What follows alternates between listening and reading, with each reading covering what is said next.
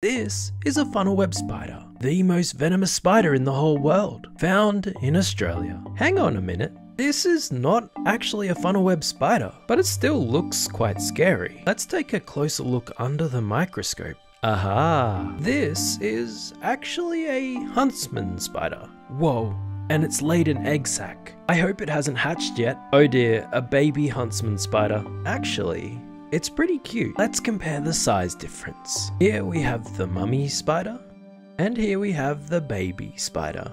And here we have baby spider protected by mummy spider. This size difference just blows my mind. Let's take a close look under a different microscope. The spiders are so small we can actually see through them using a biological microscope. You can even see these spiders' blood cells passing through the legs. I'm so glad this isn't a funnel web spider.